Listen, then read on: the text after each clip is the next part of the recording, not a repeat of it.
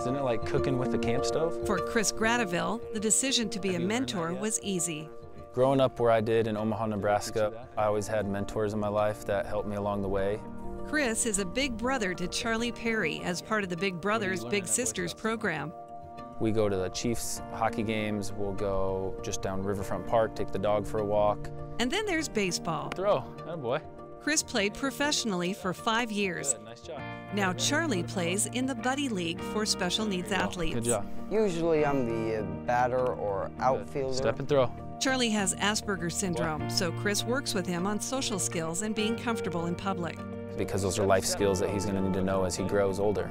But it wasn't always like this. Nice job. The first night I met him, we went out for ice cream, and he didn't say anything but 2 words. Charlie was 10 then. Just like that. Perfect. Good job. Have you learned about kindling in Boy Scouts? Yeah.